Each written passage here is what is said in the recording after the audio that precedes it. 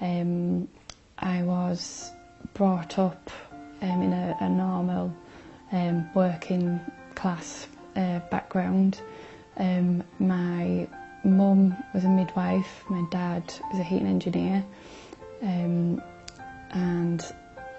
they weren't particularly religious, although they brought us up with quite strong morals, you know, to be hard-working, honest, good manners, I suppose just normal things like that. I had, I suppose, a fairly normal childhood. I used to enjoy, I suppose, swimming. I did a bit of horse riding. I really enjoyed dancing. So those were the main things. I also played the piano for quite a while, from about age 8 to 12, I suppose. I learnt the piano. I was always, I suppose, described as a fairly quietly confident person from a young age. Sometimes I could be quite shy. I was usually very well behaved, you know, at home and at school. Just used to get on with my schoolwork and do as I was told. We did go to Sunday school, me and my brother, for a short time when I was about 3 or 4. And I remember enjoying that, and we used to learn about Bible stories and things like that. And we only stopped going because I think my mum and dad were too busy with work. After that, we never really were involved much in any church until I reached about the age of 10, and one of my best friends was getting confirmed in a Church of England, so I did that with her, just to keep her company, really. And from then on, I started to get more and more involved in the church. I used to go regularly, and I learned, I suppose, quite a lot about Christianity and the Bible.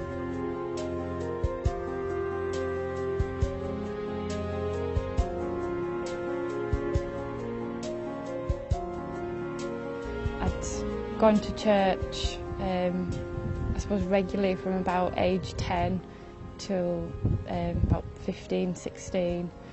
I would say, I believed in God, I believed in the devil, I believed in heaven, hell. Although none of the Holy Trinity concept made sense, because it was like you have God and you have the Son of God, Jesus, so what was this third thing? Was it the ghost of Jesus after he died and been resurrected? So I remember being confused, who do I pray to? You know, do I pray to Jesus or to God or this spirit?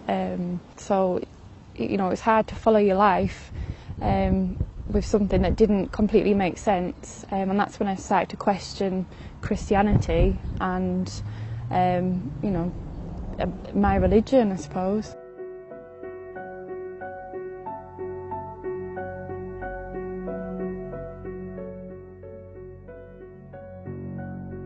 I definitely believed in God, and I would have called myself a Christian. So I suppose I just thought by going to church it was like a connection with God.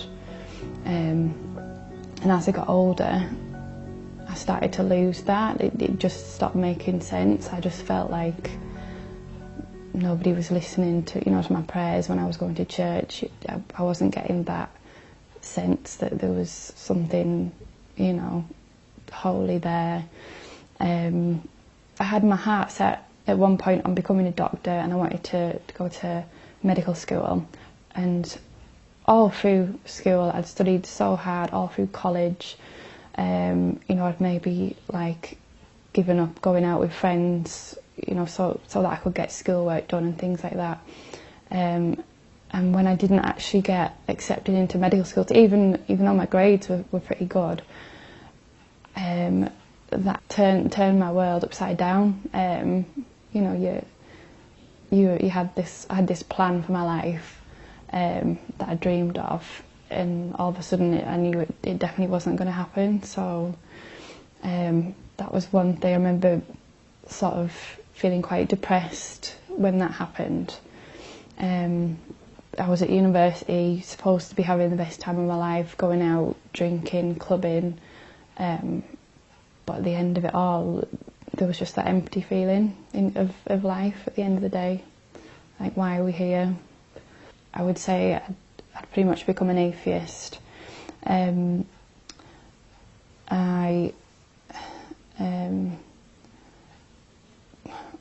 became an atheist, I suppose, because I just felt like Christianity didn't have the answers. As it was corrupted. I hadn't really looked into any other religions at that point. I suppose I just started to live my life as I wanted to, I suppose, without any specific direction or purpose, just to, to have fun. I would go out drinking. I had boyfriends, just like any, I suppose, normal 18-year-old girl at that time.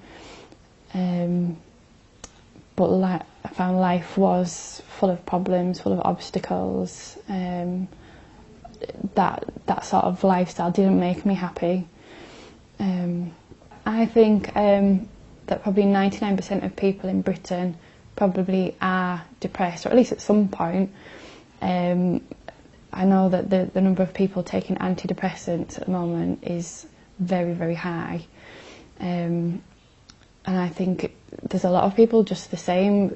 Maybe they're okay until something does happen in their life where they are tested and they then don't have that religion to fall back on. So it's very easy for them to become depressed, because I suppose their life is quite empty, lonely, they don't have answers.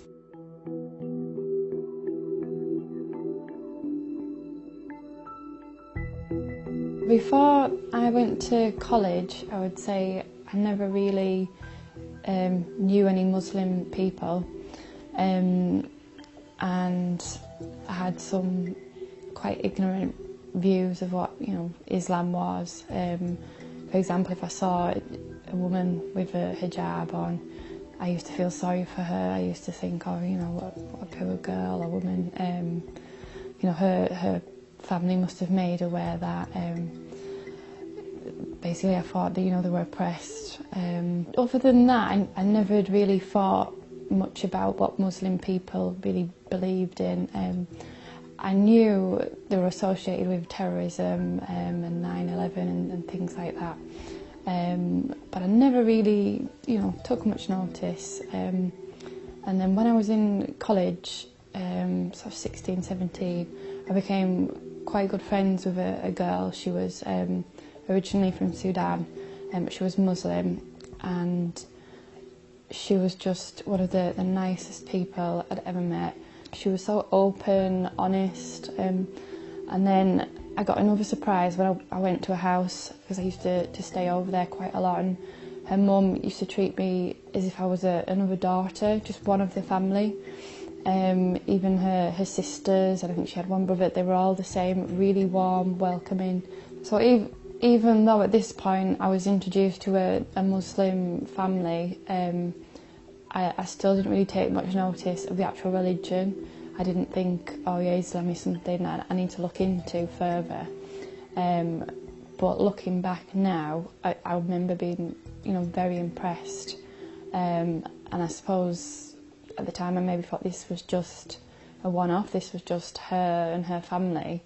But actually I now realise it had a lot to do with the fact that they were Muslims, and that was the way they treated people, not just, me. This is how it teaches you to welcome people into your house, to be good hosts, to be polite, just good manners.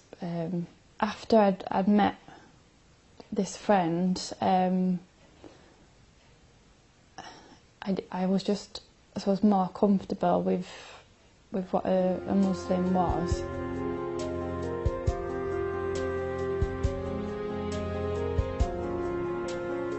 When I was at university, I actually got friendly with someone from Saudi Arabia, and they found out that I had been brought up with a Christian background. I knew quite a lot about the Bible and things, so they actually started to really ask me a lot of questions about, I suppose, what was the same in Christianity and Islam, or what was different.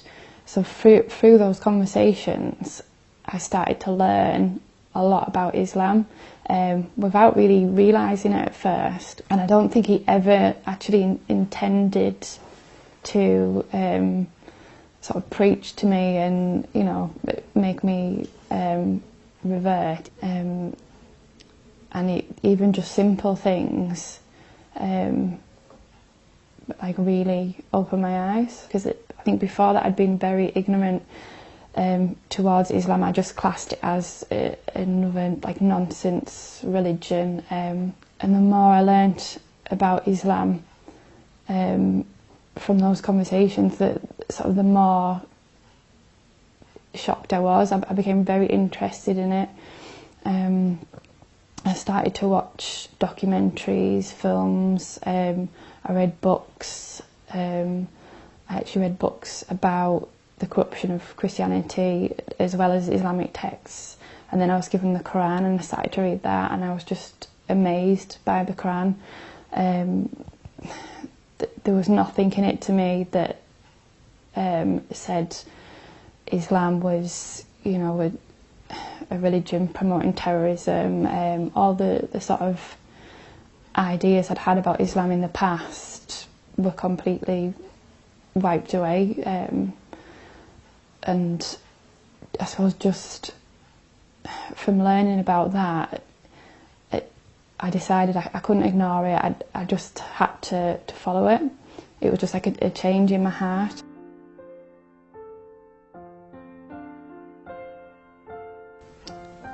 When I started to learn about Islam, I realised then that everything was for a reason, everything had answers. What we have planned is not necessarily what Allah has planned for us, and in fact you often learn in the future things have worked out for the best. So I think I must have reverted, I think it was about the end of 2004, 2005. I remember I was actually watching a documentary, and it was about an English woman actually who had reverted herself, and she talked about how before that her life was, I suppose, like a lot of other English girls. She'd had I think, if I remember correctly, she'd had a bit of trouble with like drinking and sort of getting in trouble and hanging about with like groups, and I think she had actually a Pakistani boyfriend, and she ended up marrying him in the end, and she learnt about Islam, and she just completely transformed her life. And she was saying how how her life is now better, how it's improved. She talked about a lot of things. So I suppose from that I thought, well, if this woman has become a Muslim, and I suppose what she was describing was kind of similar to me, and her life has become better in that way, I suppose something inside me just thought, I want to be Muslim. I really have to do this, and that's when I started to tell like friends and a few people around me. Some of them were quite dismissive, as if, oh, like really, is this not just like a little fad? They didn't exactly. But I think they kind of, well, if you are genuine, that's nice. But the Saudi friend, he was over the moon. I think he was shocked, but yeah, he was over the moon. He encouraged me. But then another friend actually put me off and said, "Oh, you couldn't do that. You wouldn't be able to pray 5 times a day. You won't be able to stop drinking. Your family will never accept it." He wasn't practicing, and he was like, "If I can't do it, you certainly can't do it," sort of thing. It just kind of made me feel like, well, if he can react like that, how many other people are going to react like that? Because like we know that just because somebody is a Muslim, it doesn't necessarily mean they are a good person. They might call themselves a Muslim, so I was a bit worried about maybe going to see an imam or someone in the mosque and getting told to, to get lost or something. I mean, the chance of that happening is obviously very, very slight, but that I was still a bit worried about getting accepted, I suppose, by other Muslims, as well as non-Muslim people.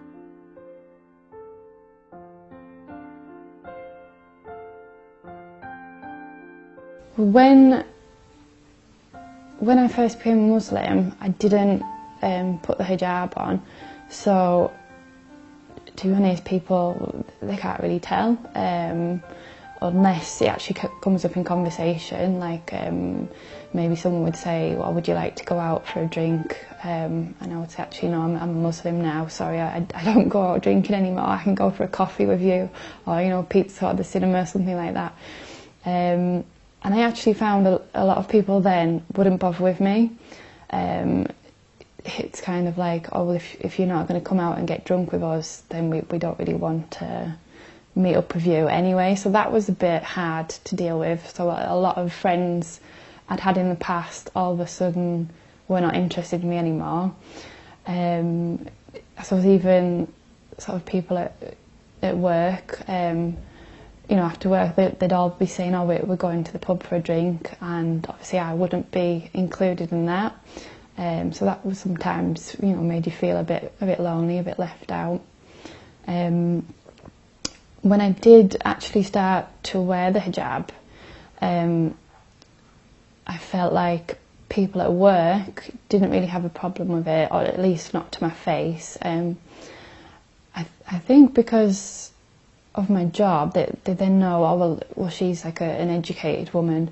I don't know if it was something to do with that, so that they treated me quite nicely with respect, but I found if I'm walking in the street or, say, in the supermarket, I get a lot of people looking at me, and some of them, I would say, in a quite negative way. I've had the odd thing shouted at me, maybe from across the street, so that kind of puts you off a little bit, doesn't make you feel quite comfortable, but it depends where I am. If I'm in my local town, no matter what, people always stare.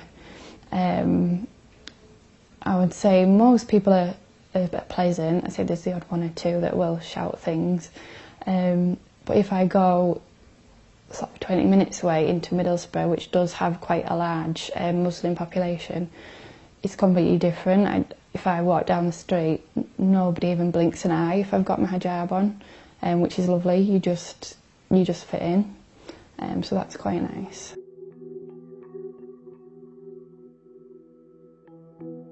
Since I reverted to Islam in about 2005, 2006, I've been married and I've had a son, and this is him, Yusuf. He's 18 months, and my life has definitely changed for the better since becoming a Muslim.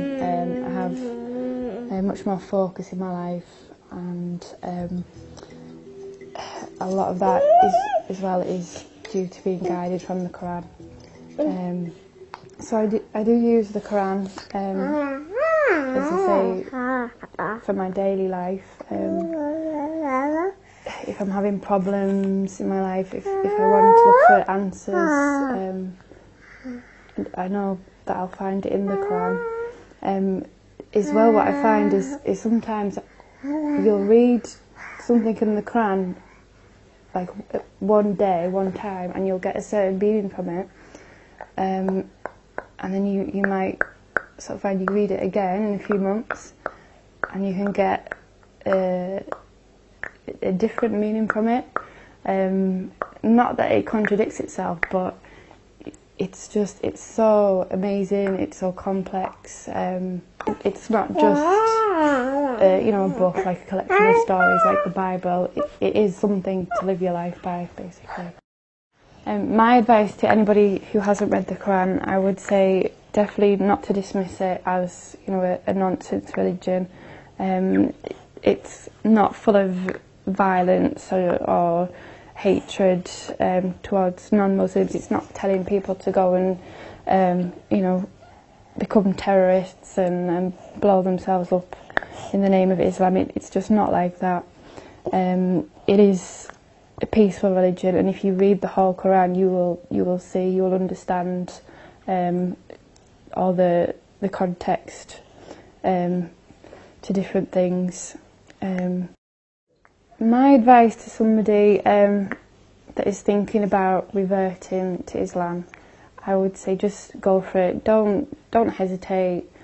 Don't worry about what people are going to think and say, because in the end Allah will help you. He'll be there.